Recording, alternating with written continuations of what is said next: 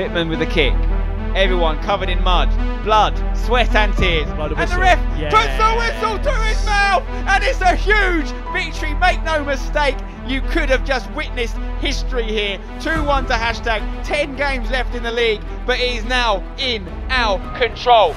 The coronavirus I must give the British people a very simple instruction. More of the world's you must biggest sporting stay at home. contests cancelled or postponed. Well, maybe we should take it back a little bit further than that.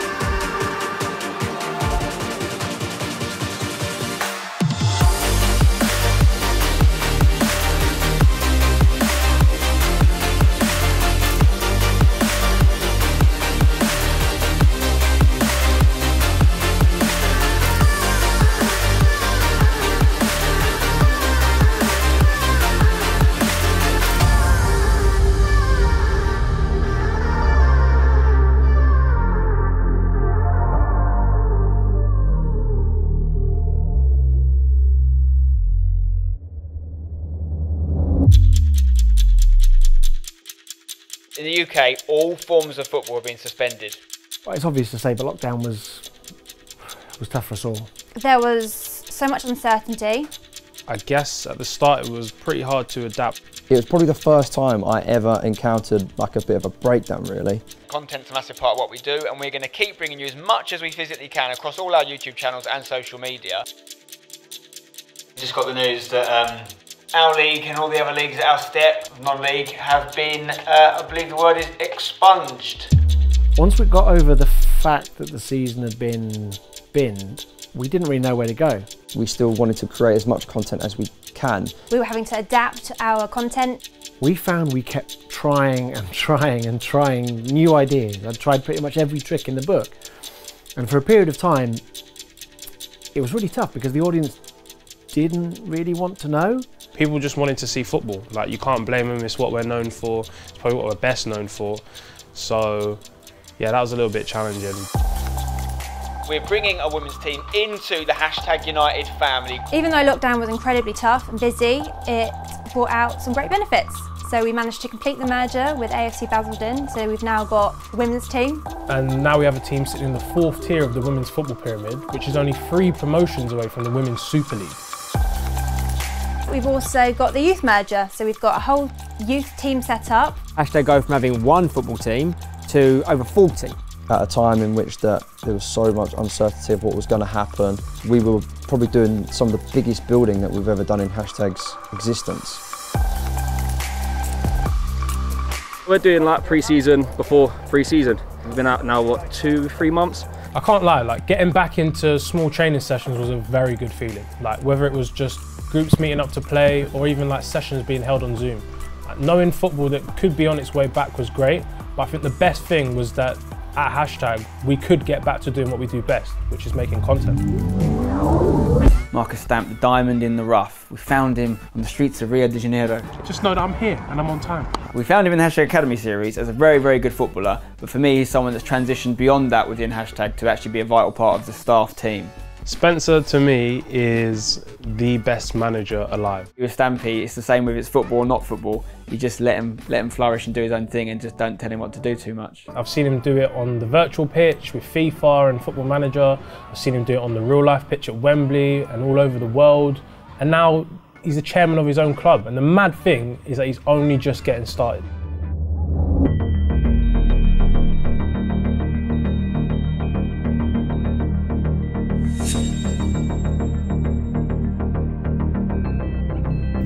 Started filming the documentary today, Dad. Come on in. Joey, it's dog. As you can see, Joey's very excited for returning to training today. Joey, in the garden, mate, come on. You little nutter. See ya. Oh, the other door's open, so he'll be back. Turning to training today. I'll be honest, I'm not getting too excited because even though today's the first day that everyone's getting back together, We still don't know when we're playing our first game. I'm not sure what's better for the documentary here. Should I score a screamer and you go like, oh, Spen's actually decent at football, what a legend. Or I miss it and then you actually realise why it is I'm not training today and why I don't play in the team. So what I'll do is I'll try and score. If it misses, I'll pretend I missed on purpose. Here we go. It's just an example of what's in the locker in case Devs is watching. I mean, that was neither, that was just average. I'd rather fail stupendously than do that. Let's have another go.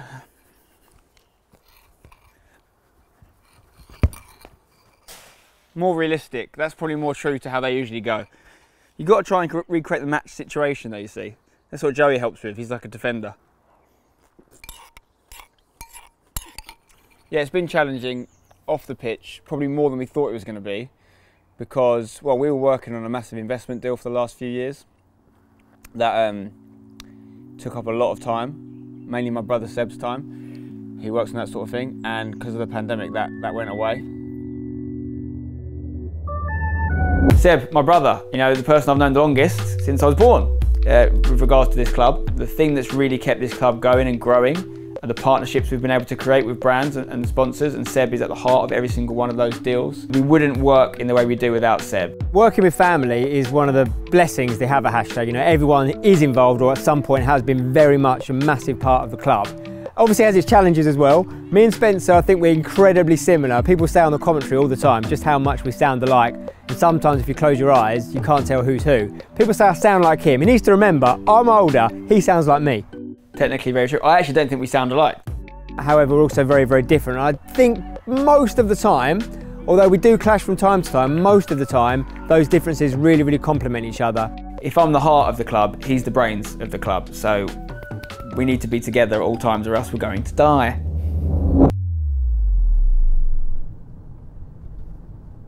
Right, we're on the way to Barleylands in Billericay, which is where Forest Glade is based. Forest Glade being the youth club that we've done our merger with over the summer. See the boys start what's hopefully not going to be a super long pre-season. This isn't like professional football where these players are just going to be training every day at home, you know, and they're going to have all the gym equipment they need and they're going to do whatever. These players would have been working or they would have been maybe furloughed, I don't know. It's all up to their own motivation. Honestly, semi-professional football, non-league, whatever you want to call it, it's the hardest level of football in my opinion because you've got to balance it with a job, with real life. Hopefully the boys haven't been, I've put on a bit of weight. I've doubled the length of my hair and I've doubled the length of my waist over lockdown. Hopefully the footballers haven't done the same. Welcome back. It's been a long wait for us, isn't it? Long wait. So we need to work hard from the start. Sooner rather than later, we need to be up to speed because we don't know when it's going to get dropped on us. There's all kinds of rumours about when we can start playing, etc., etc. Us this season. My belief, our belief, is that we have the best squad in the league. Any additions we have will only make us better. I intend to go into the league season with the best group of players. All I want from you when you're here is absolute dedication and bundles of enthusiasm. Any questions? Come on, let's go. Enjoy. With Joe, start. I first met Devs, I think it was back in 2013. I was the assistant manager at a club called East Thurrock United. Stevie CB, Spencer's dad, was our physio, and he had his son who he asked if he could come in and start a bit of a documentary and follow us for the season, I think. Despite East Thurrock still being in need of a few additions to the squad, they were able to secure another decent 2-0 win. I'm hoping this is going to be a lot better, Danny. I kept in contact with Devs, and when we needed a manager to go into non-league, he was the first person I asked, in fact the only person I asked.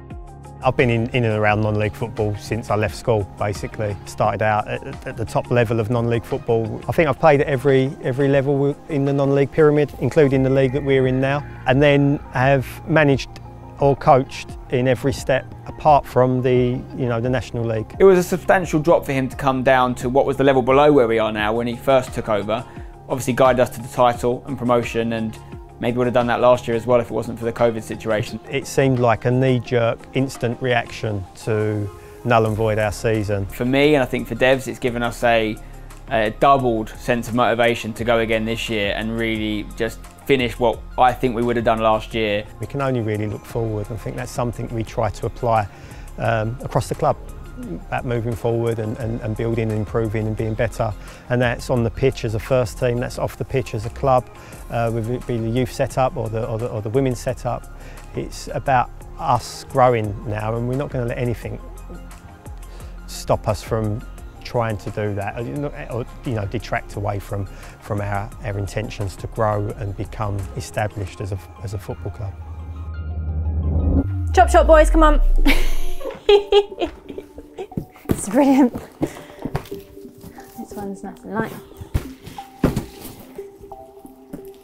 This is an exciting day for us because a couple of weeks ago I made a big order with Adidas.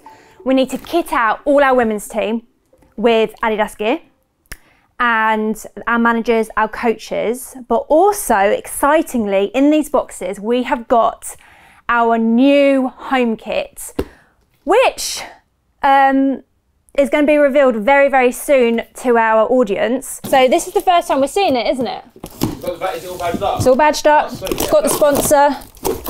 Da da da da da da. Decent. There you go. Do you want to actually open one up?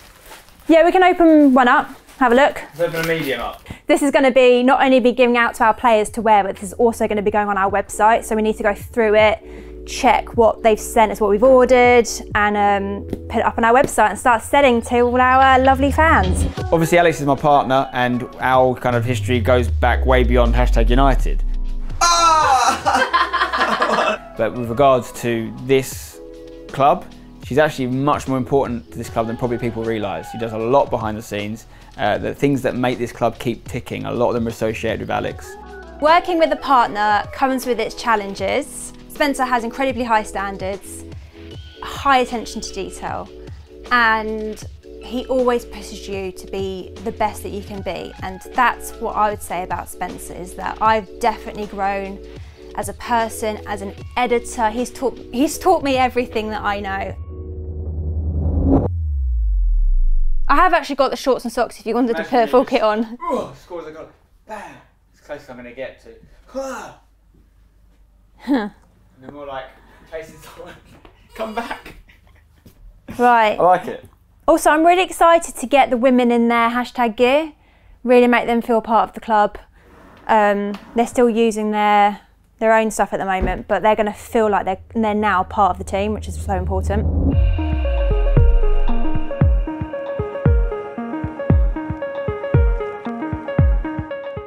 Hello, Alex, we're live. Oh, we're here.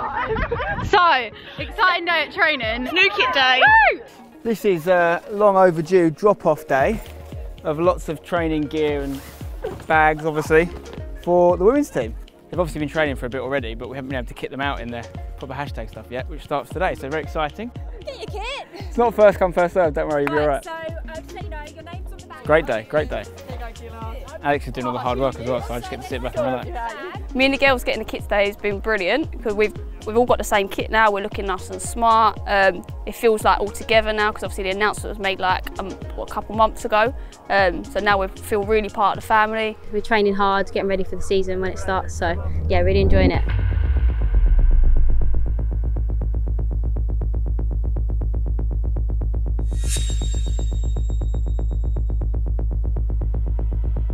I'm not jumping into the next game. I'm staying on stream, but we're going to start refreshing now. Hopefully find out who we've got in the draw. Put in the chat where you think FA Cup, where we're going to finish in FA Cup this year. Give you a consideration. First, we're starting at the very beginning. It's called the extra preliminary round. Then you've got the preliminary round. Then you've got the first qualifying round, second qualifying round, third qualifying round, fourth qualifying round. 6 qualifying rounds of games before you play the first round proper. The first round proper is where professional football clubs come in. Third round, Premier League clubs. So to get to the third round and play Premier League teams, you're talking about winning 8 games. And of those 8, probably we'd be the underdog for, I would say, 7 of them. Oh, it's done. It's done. Right, they're ready. The draw is out. There it is. Park View away. Park View away, boys. You see it? Away games. Yes. Park View away, number 83. Well, I saw Park View. It's their first FA Cup as well. I saw that earlier. Let me tell you something about Park View because I can tell you. No, they play at New River. They play at New River? No way! That is where we played like the first 30, 40 home games. Written in the What are the stars. chances of that? New River is the original hashtag arena. Chapter 1. That's where they play. It's chapter 1 away. That's a joke. Okay, the step below us, that's a good draw. We could have had a team in the step above us, but we can also find out who we're playing if we win. There you go. Felixstowe and Walton United. They're league above us. So we'll be playing the game, yeah, same place we played Palmer's. We've had a lot of big games there. Play them. Hopefully beat Parkview. Felixstowe at home. Decent.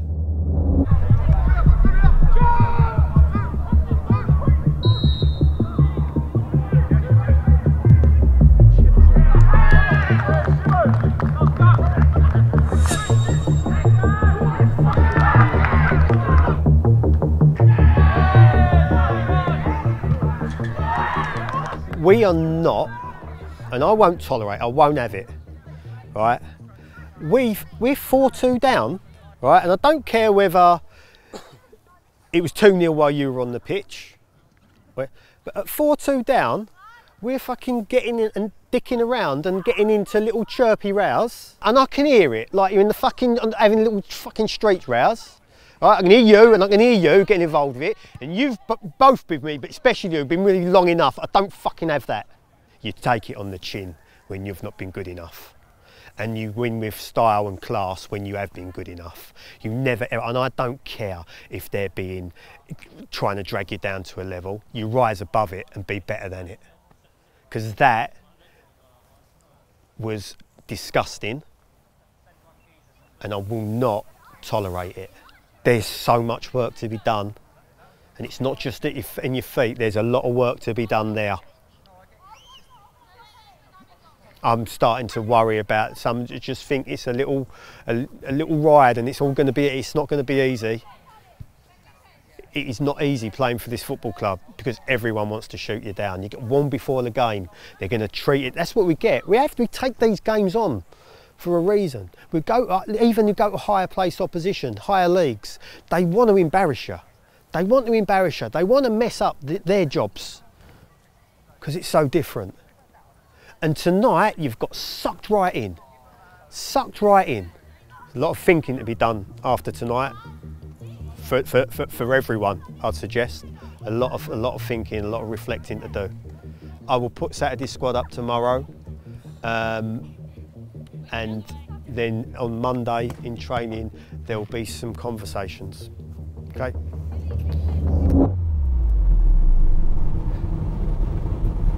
So strictly speaking, driving a van isn't in my job description. I run the media and operations. That really means I'm responsible for all the video and all the content and the program and everything really that you see that goes out on hashtag channels. It doesn't mean I make it all, I have to say that. But then because it's such a small team, I help run the operations as well. And that's kind of a vague term. I can't remember the things I've had to do over the last couple of years. What can I say about Neil? One of the hardest working men in not just football, but maybe in the world. I love Neil. Spen's now my boss. 10 years ago, I used to be his boss. So I launched Copper 90. About 10 years ago, and he was my social media manager. Neil will get his hands stuck in jobs that are way beneath, his job description when necessary, which is, I wish he didn't have to, but we're a small club and he acknowledges that, and he'll do anything he can to help this club grow. There's a lot I could say about Spen, but keeping it concise, massive amount of respect for him, number one. Otherwise, I don't think I'd be here working for him. He'll have really ambitious, sometimes crazy sounding ideas, which I've got to try and turn into reality. And to be fair to him, most of the time he's absolutely spot on. And he reminds me of my old boss at Sky, Tim Lovejoy. Both of them are pushing the boundaries. My career would have been a lot poorer if they hadn't been part of it. So today we are moving our gear from Tilbury, our old home, to Bowers, new home. It's only about 20 minutes from the HQ to Tilbury and Tilbury to Bowers and what have you. But someone's got to do it, right? It's sad to be leaving. This is kind of us officially leaving. and clearing out. They were fantastic landlords. So we're sad to leave, but there was a business opportunity to move to Bowers and run an education course from there, which obviously frustratingly now isn't happening this year because of COVID, but we'd obviously already made that agreement with Bowers. So yeah, Bowers again is fantastic, but it's a shame to leave Tilbury. Home, old home. Hello Tilbury. I haven't seen this place since that night against Walthamstow. 1-1.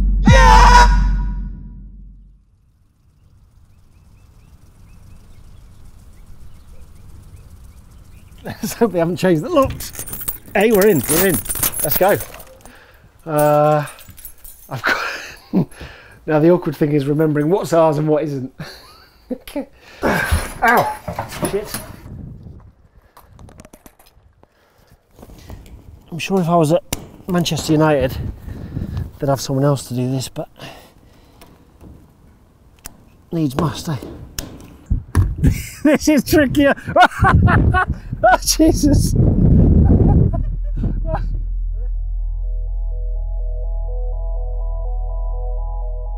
Really liked playing at Tilbury, but onwards and upwards. So we're hoping this season, moving to Basildon, Bowers, that we can really try and grow that local audience, because we know we've got a global fan base, but every football club really needs a good local fan base. The thing is, it's really hard around here. There are so many good non-league football clubs. Tilbury, East Thurrock, Romford just down the road, Brentwood, Basildon, Bowers themselves, Southend Football League Club up the road, Colchester not a long way away. There's a lot of clubs around here. So building that local fan base is going to be quite difficult, but we like a challenge, right? So we're going to go to the end of this road, a quick right, then a left. Where you see those towers, that's basically the ground.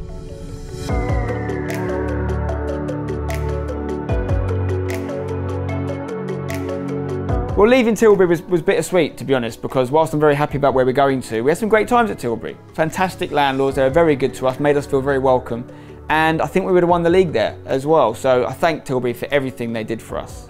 But the place we're going to, Bowers and Pitsea, is a state-of-the-art facility. I can't wait to get in there. The pitch is pretty much brand new. This is a great new feel stadium to match our fresh new club.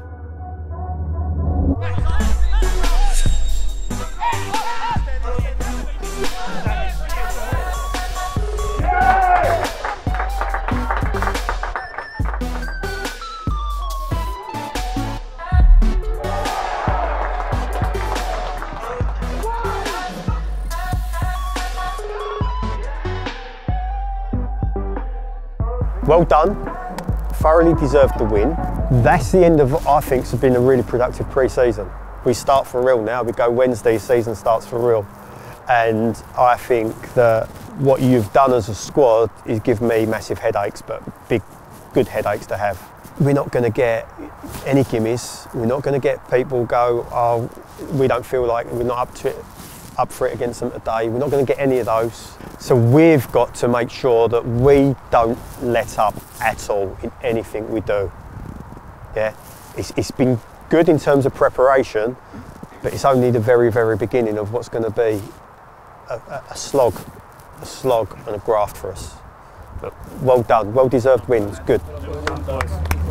Hawksby and Jacobs on Talk Sport. So right now we're currently in the process of really launching #United Twitch. It's going to be me sort of at the forefront and grinding it out. As you can see, we've actually got a laptop here, which isn't the best, but we're making steady adjustments.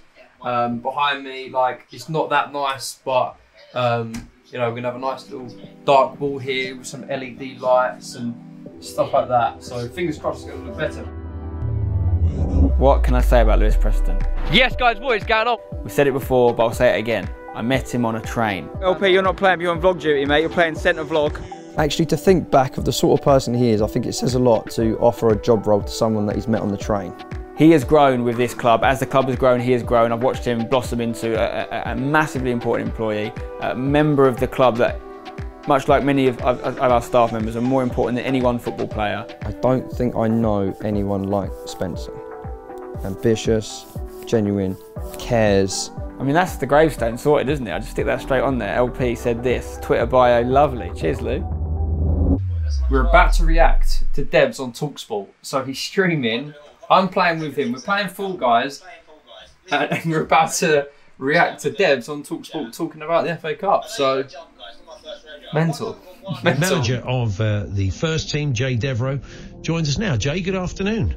Afternoon, gents. How are you? How does this differ, managing this team, to being involved in coaching at other traditional non-league clubs? Just the profile, I think. To be honest, people level the accusation at us, I think, of not being a proper football club. It's different to the traditional in the sense of the profile and the exposure that the low-level footballers are getting, to be honest. They kind of get a little bit of attention akin to, professionals. That makes it very, very different for them. It's a different kind of pressure and expectation for them to deal with, I think. Imagine if Dev's just come in at the end and obviously just don't forget the hashtag. What do we know about Parkview, your opponents tonight? It's pretty much unknown because with lockdown it's not been possible to get out and see opposition even. But at a familiar place for us because it's where the guys used to play all their matches. Whole of Chapter 1 we played at Parkview, and I will never understand how the stars have aligned for us to play our first FA Cup game at where we played all of our Chapter 1 games. It's pretty mental how that's happened. Tonight is massive. There's no getting away from that. This will always be our first ever game in the FA Cup. And you can't get away from the fact it could all be over in a few hours. We've made this massive build-up. If the boys don't deliver, it's cup football. It's probably crueler than any form of cup football ever before because this year there's no extra time and there's no replay. It's literally 90 minutes and done. So it's massive for the club if we get a few wins in this. There's prize money, but I think more than that, every round we progress, we're going to win some people over. We're going to turn some heads and make people realise we're a proper club, and we are a proper club. And this year more than last year, we've got women's teams, we've got girls teams, we've got boys teams, we've got a proper infrastructure. Whatever Dev says in his team talk, we are the favourites, we're a league above. So our fans will be expecting us to win, our players will expect to win, I expect us to win, but it doesn't always go like that. So this is the most nervous I've been for a football game, probably ever. Everyone knows about the magic of the FA Cup. Right, the magic of the FA Cup is that anything can happen. Anyone can beat anyone and dreams can come true. And my dreams already came true with this club years and years ago, but for anyone that thinks we can't win this game or the next game or go that one round further, I just tell them to look at what we've already done and say, count us out at your peril. Whether it's off the pitch or on the pitch, it's limitless. And the FA Cup literally allows you to dream in a limitless way. We just got some very bad news on WhatsApp. What a game. What a game to start with. Some of them have had tests. It's a big one, obviously, biggest game in our history.